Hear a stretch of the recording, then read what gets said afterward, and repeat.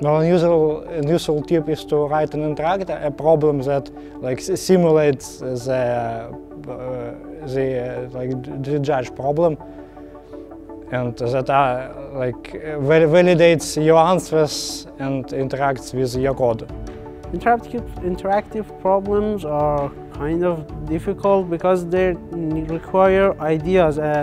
If I want to give a tip, I think many of the interactive problems involve logarithmic approach, the binary and making a problem half and then solve that.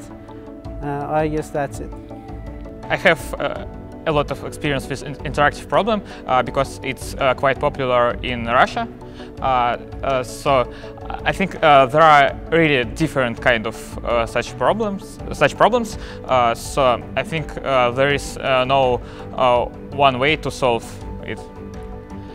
So I think it's kind of the same problem, but it's more online. You have to interact with system and do some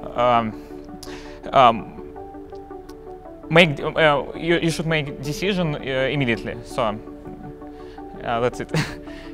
Yeah, I think interactive problems definitely can be cool. There's some potential that some teams won't know how to do them, especially if they're newer to programming.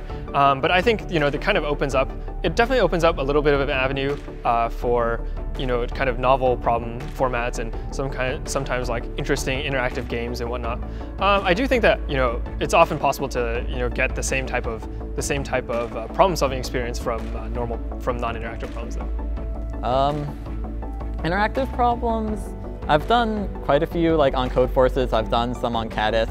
They're pretty neat. I kind of like how a lot of them are kind of more like you're playing a game, or you have to just like logically think through some solution that will just kind of cover everything.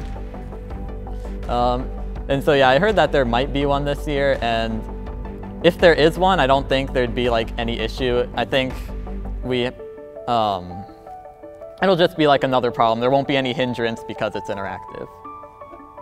Good. I've done a number of interactive problems in the past, and I think they're quite interesting because they open up a much wider variety of problems, and they're often somewhat left of field or unexpected, and in a lot of ways I like that because it lets me explore new ideas, or there's often solutions that aren't just a standard algorithm, or just a mix of two common ideas or whatever. And in that way I often find them very unique, and I enjoy them for that reason.